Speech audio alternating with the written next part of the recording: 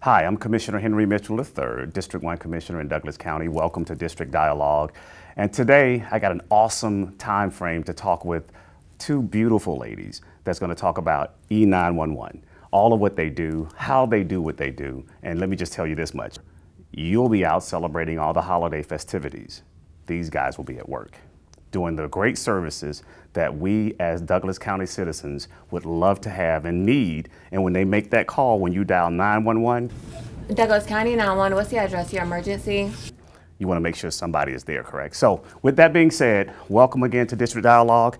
Sitting with me today, I'll let you guys do your introduction of who you are, your titles, and all that which you do, and introduce yourself to the District Dialogue family. Good afternoon. I am Katrina Harley. I am the E911 Director for Douglas County. Now that was just modest. You're so humble. You so yeah. What is it that I got your title, we got your name, and kind of give me a little bit description of kind of how you do what you do when you do what you do here.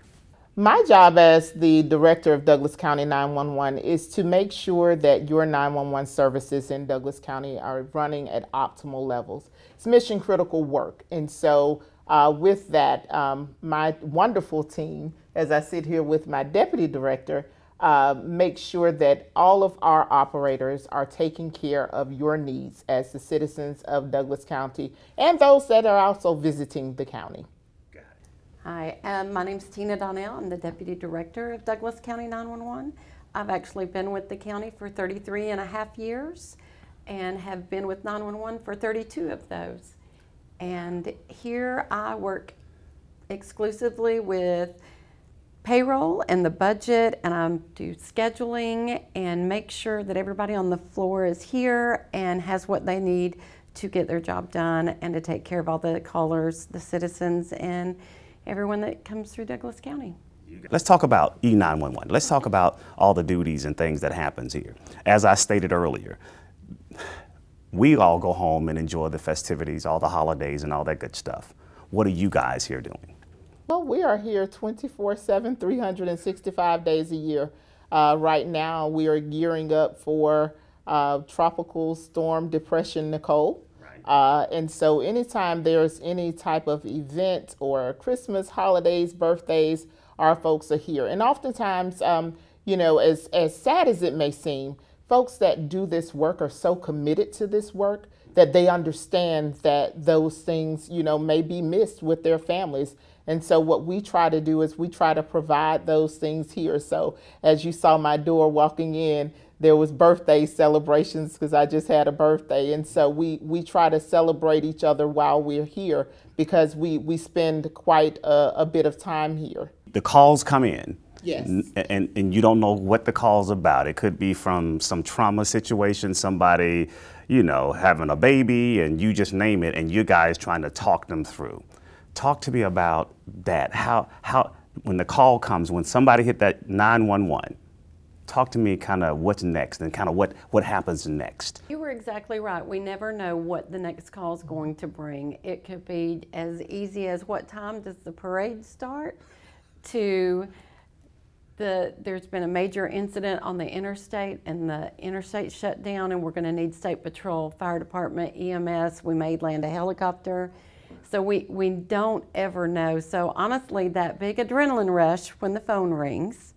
So we get ready for whatever surprise is waiting on the other end. So how do you find that special person that can do this? I mean, this doesn't sound like, this is like a calling. This is not just something that people just off the street walk up there and start being an E911 operator.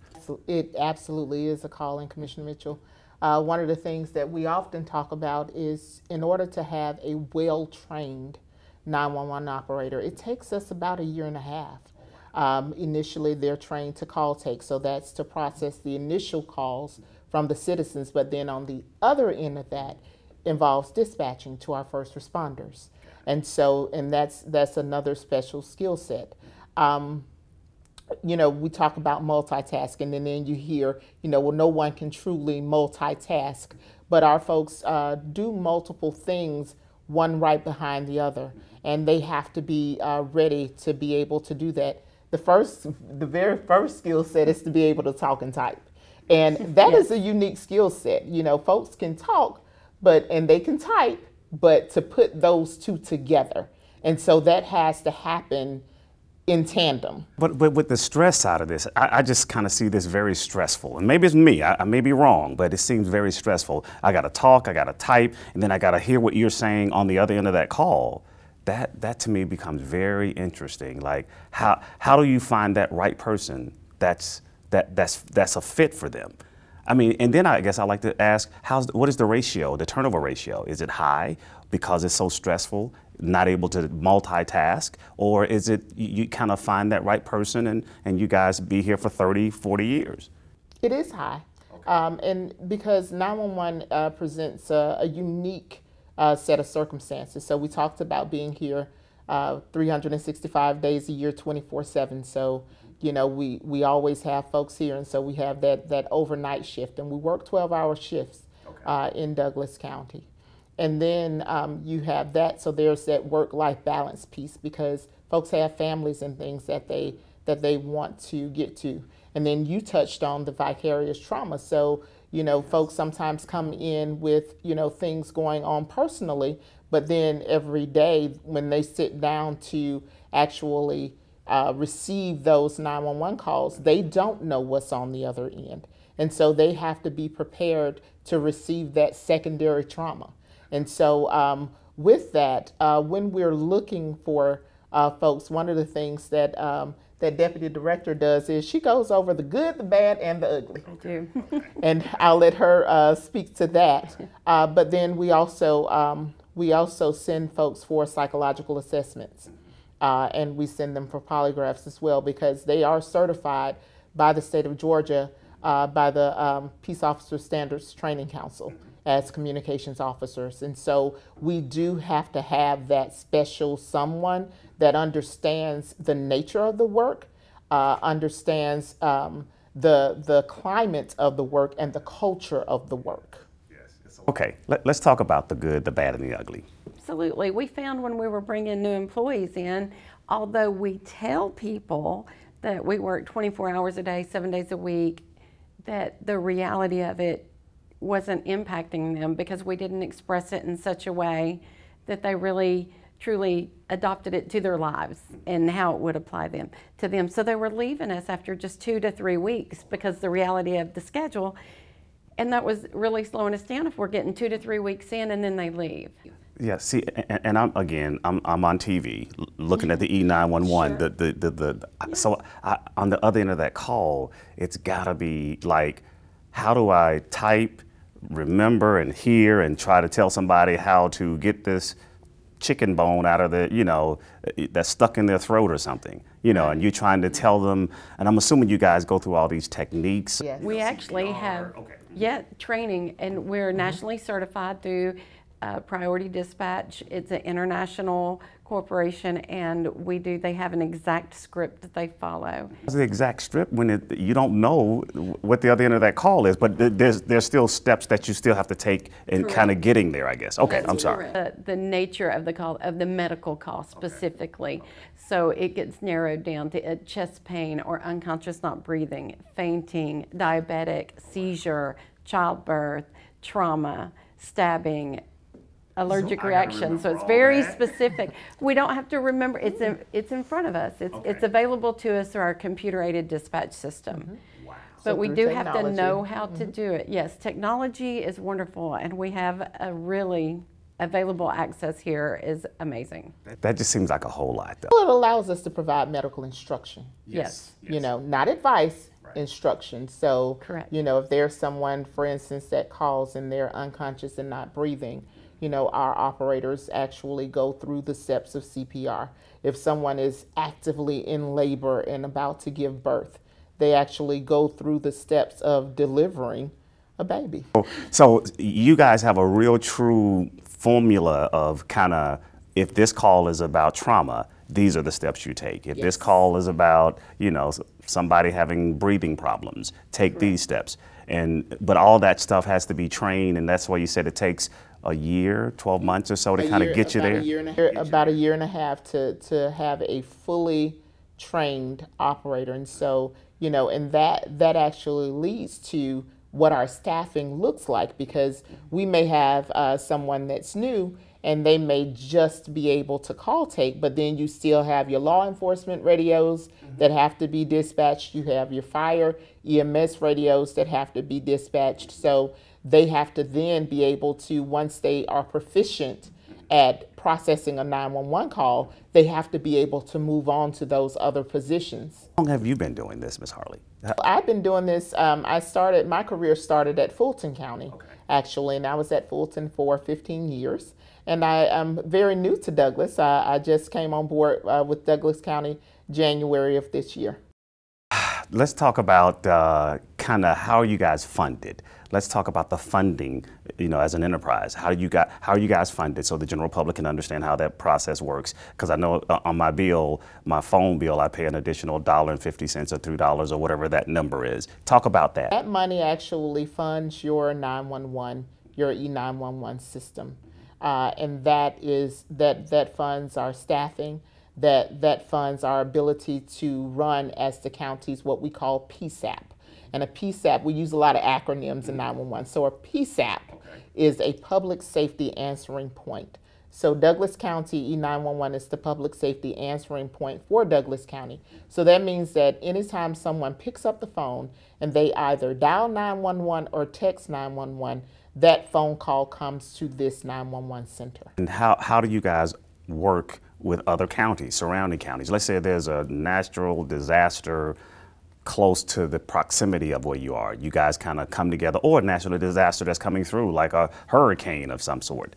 How do you guys kind of come together trying to kind of pull resources together, because this may be a statewide problem, but we've got the resources in Douglas County to kind of move that problem forward? So we absolutely work with our surrounding counties. We have very good relationships with our colleagues to the west, with Carroll County and Atlanta and in the metro area, Fulton County, Paulding, Cobb, because we absolutely do have to work with each other. Like, say, for instance, if something happens on the I-20 corridor, well, we know that, you know, if you go just a little further east, that you'll be in Cobb County, and then you'll hit Fulton County. And so, you know, we have the technology that allows us to be able to one-button transfer a caller to those other jurisdictions if they are out of Douglas County and they need that assistance in another county. And so, also with our county, we also have the ability to become interoperable with our radio system. So that our first responders can also speak to those other jurisdictions as well. And the good part is we've actually, with the $15 million spend on our radio system that we just encountered through a SPLOST referendum, the current SPLOST referendum, talk about how that benefited E911. Oh gosh, it's just great for the entire county, and it benefited all of public safety.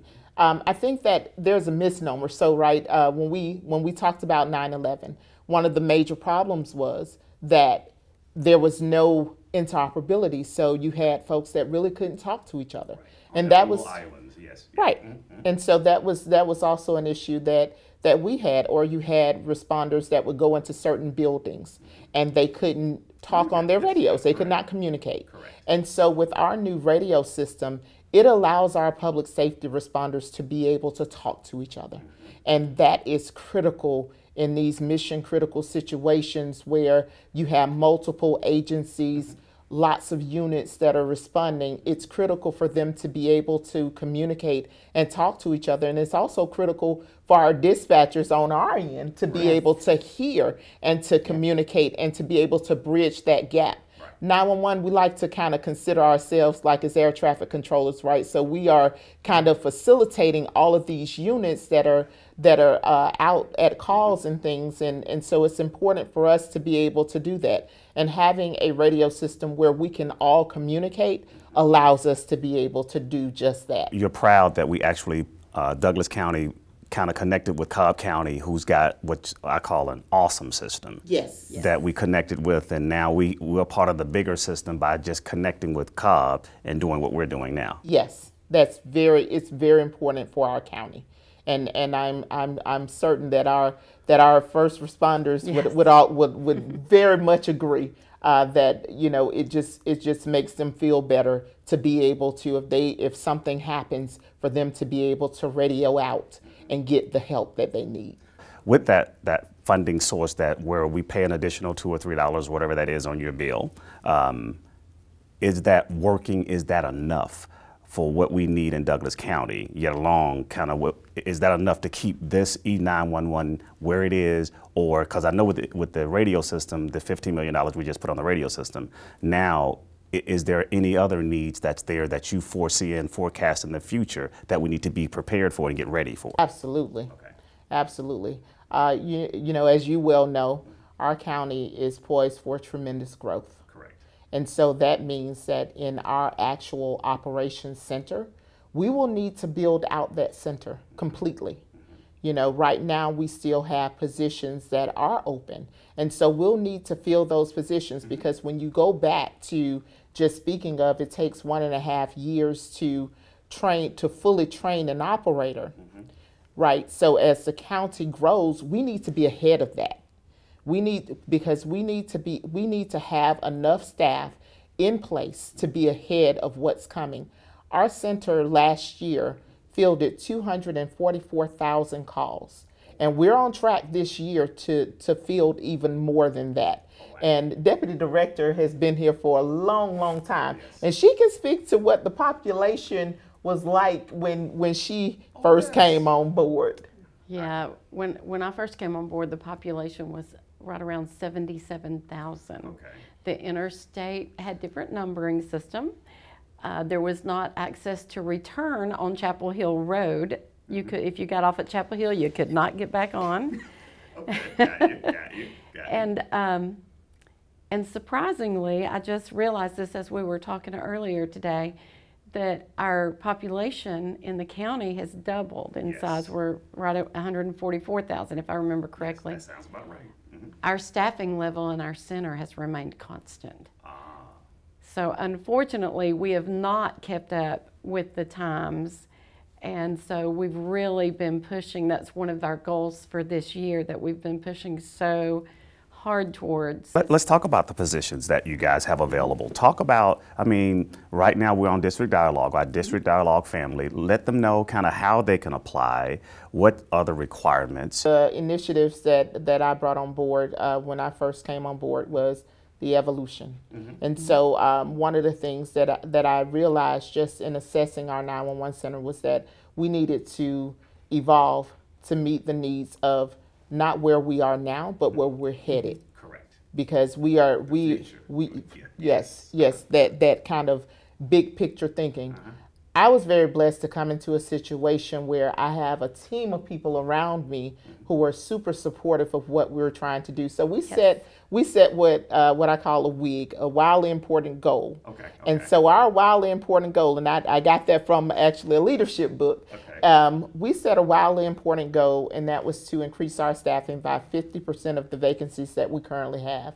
And I'm very happy to sit here and say to you today that as of November 28th, we would have exceeded that goal, and we'll have, as of today, 3 open positions for our 911 center. We actually just had interviews today. Got it. But that being said, we also need to assess where we need to go. And so we will most definitely need to fund and field more positions. So when we talk about that enterprise funding, will it be enough? So right now, as we exist today, it's sufficient. But as we grow and as we need to grow in order to be able to accommodate the needs of this county, it probably won't be. What are the positions, and kind of how could those that are watching District Dialogue today, how can they apply? Where do they go to apply? We take applications through the county's website through HR, so it's celebratedouglascounty.com, and it will have open positions. We try to advertise just once a month and keep it open for about a week, because the process is a little involved for us, and that way we don't get overwhelmed and behind. Correct. Okay. And you only have to be 18, high school diploma or a GED. and be able to type 35 words per minute or more. And no felony convictions. No felony conventions. It seems pretty cut and dry. If you kind of check these boxes, you have a shot at it though. And right now you're kind of in the field position, or you trying to load up the bench so you can kind of get ready for those that are kind of moving up or out. That is the hope. So the great thing about our 911 center is that we have a lot of seniority in our 911 center, and that's an excellent thing to have. However, folks will be retiring, you know, and we are, as we have like 2-3 years out with many of our employees that are currently here. You know, and a lot of our employees, they love the work so much that they opt to come back part-time. Yes. And so, but with our 911 center, it's very unique in that way that we have a lot of seniority in our 911 center. I guess I thought the opposite because of the stress and the demand. Well, that might be the future though. Right.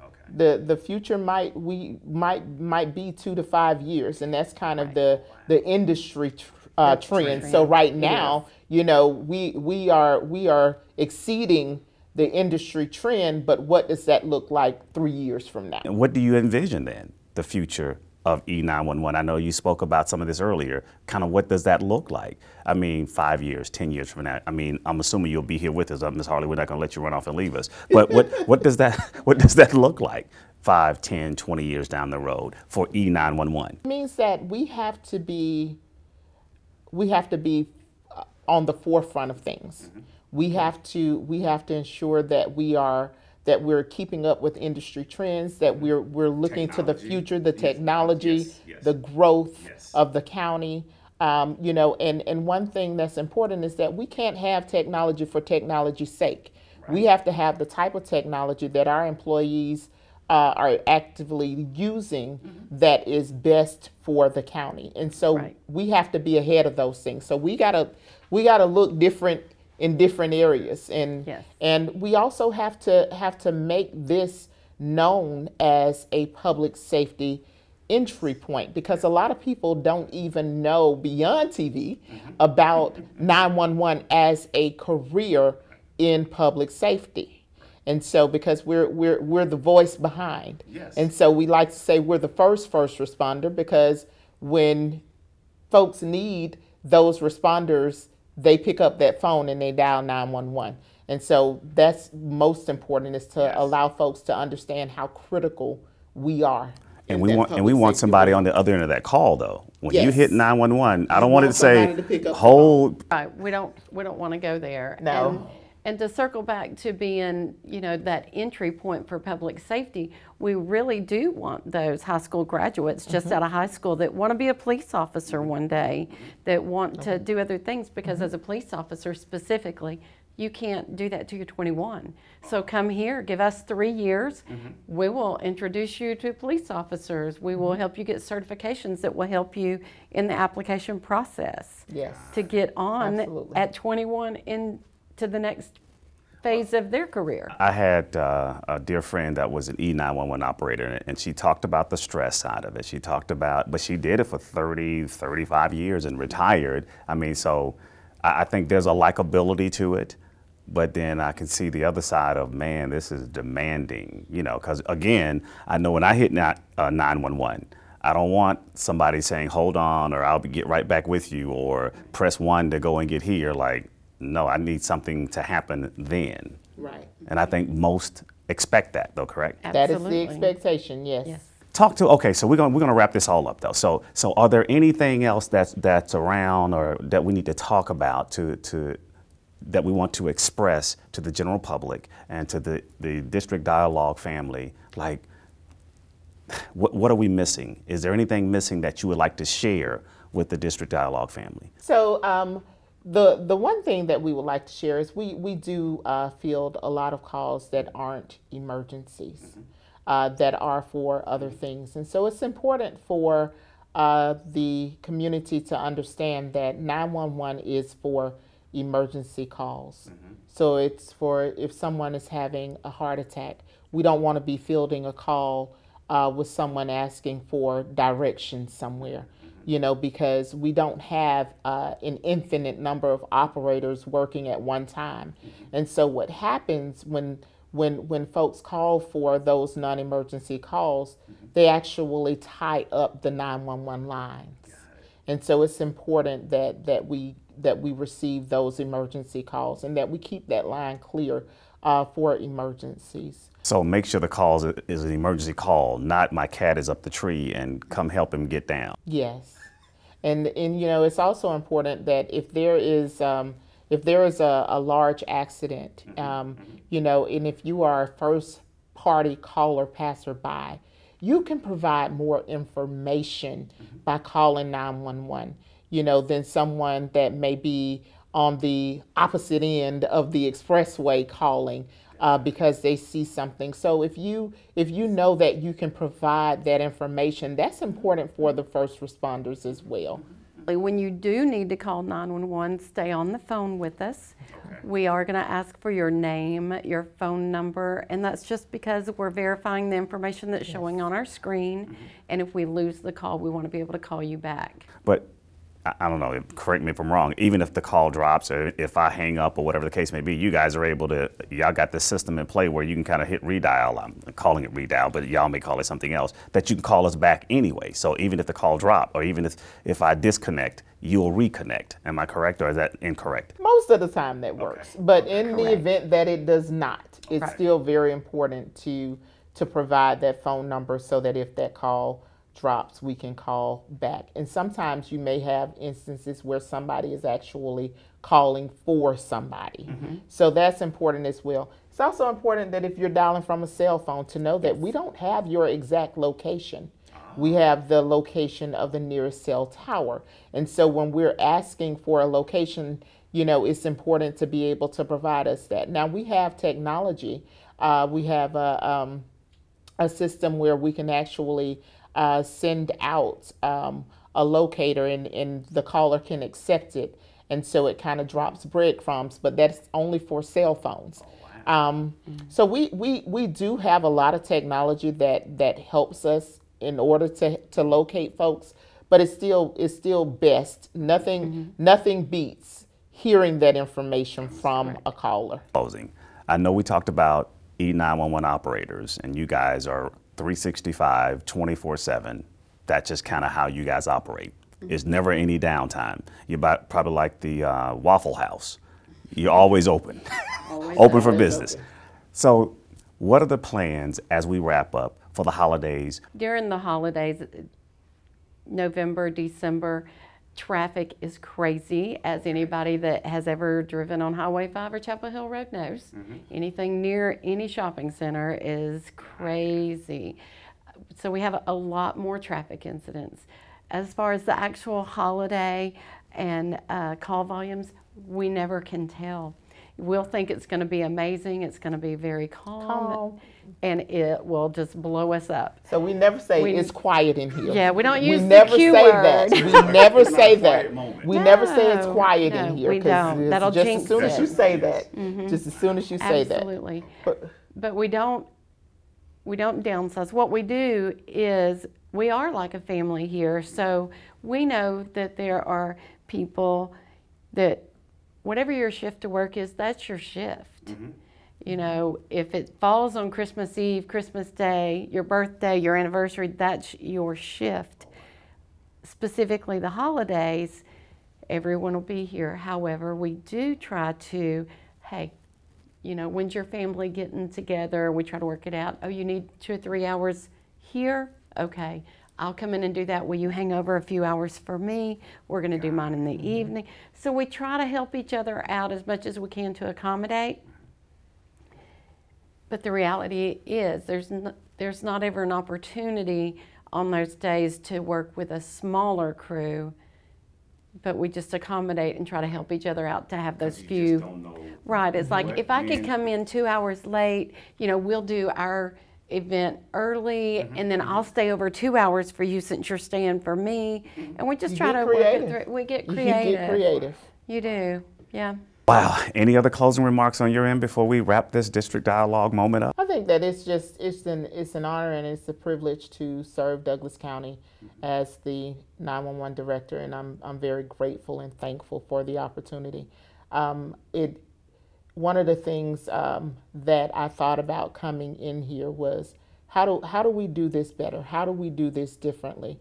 And so I just think that with that, you just always have to stay in the forefront of what's coming and be able to provide that relief. I truly appreciate this. I really appreciate just this knowledge, this wealth of knowledge about what you guys do and how well you do it, and then that you guys are doing it 365 days a year, 24/7 is like a non-stop operation. And I think the citizens of Douglas County is proud to have you guys to keep up this type of a service. And so thank you guys for a job well done, and truly, truly, I appreciate it. Thank you. Thank you. With that being said, this has been a great E911. It wasn't a call, it was just a conversation. So thank you to my guest. Thank you to the District Dialogue family for what you do, and you enjoy your holidays as these guys sit here and make sure that Douglas Countyans are safe. Thank you, and this is Commissioner Henry Mitchell. Enjoy the rest of your day.